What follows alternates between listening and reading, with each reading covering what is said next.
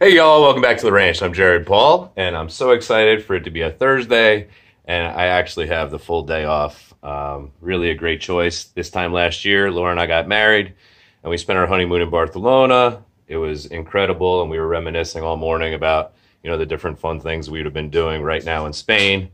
But since we're kind of stuck here in Connecticut, there's worse places to be at the ranch. I decided I'm going to do a whole bunch of repotting today. Boom, boom.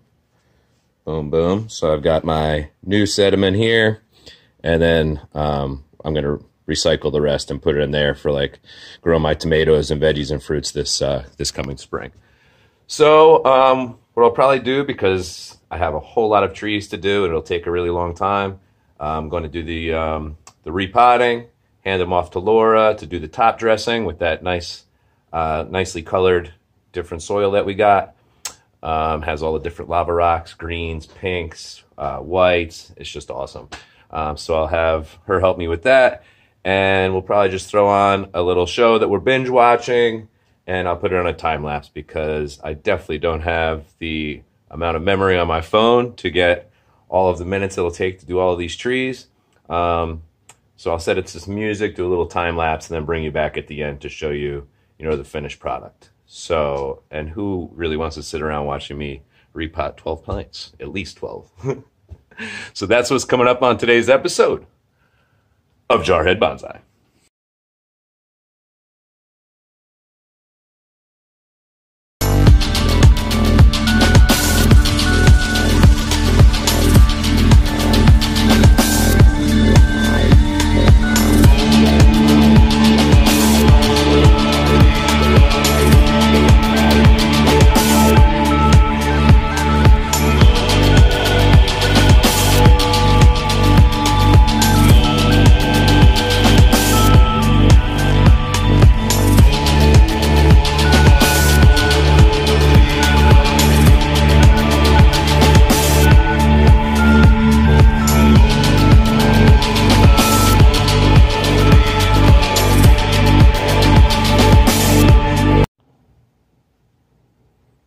All right, y'all. So after just doing the one red maple and then getting into doing this coastal redwood, I realized how long it's going to take. And honestly, I know that wouldn't be very entertaining. So just like this one, I'm going to go through, take out any of the really long, obnoxious roots. But as you see, I'm not putting it in a very shallow, I'm not putting them in very shallow bonsai pots since they are 2 to 3 years old. I really would like to, grow the trunks thick, so the larger pots for that reason. So this 3rd year of life, that's going to be the goal. You see the nice sway I got going in this red maple, just starting to bud out. So I'm not going to be doing serious root chopping either.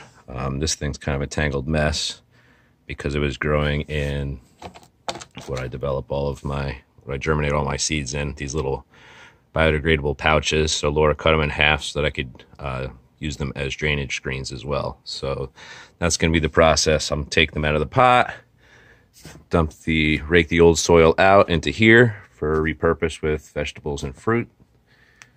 Put the new soil mixture in, and if you missed the video on this soil mixture, I did it yesterday, so that's really recent in my videos.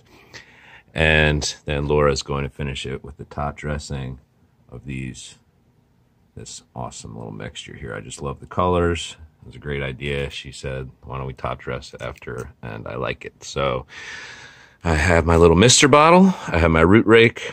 I've got my root scissors, a shovel for the bigger pots of soil, and then the little spoon to top dress. So if it's your first time repotting and getting into bonsai, that's going to be the process I'm going to replicate. On redwoods, I have a bunch of trident maples.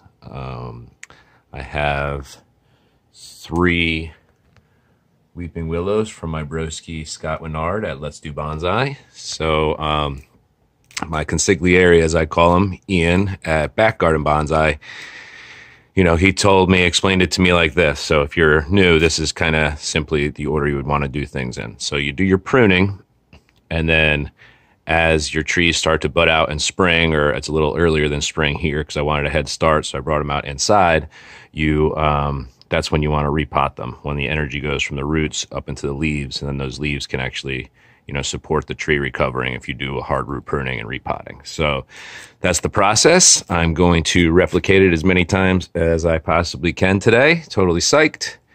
And I will show you the finished product afterwards. So go ahead, stand by for that. Thanks for watching, y'all. All right, so here we have it. It really took a long time, but I'm really happy with how it came out. So all of these, the exception of a couple that already had terracotta pots, they got a terracotta pot upgrade.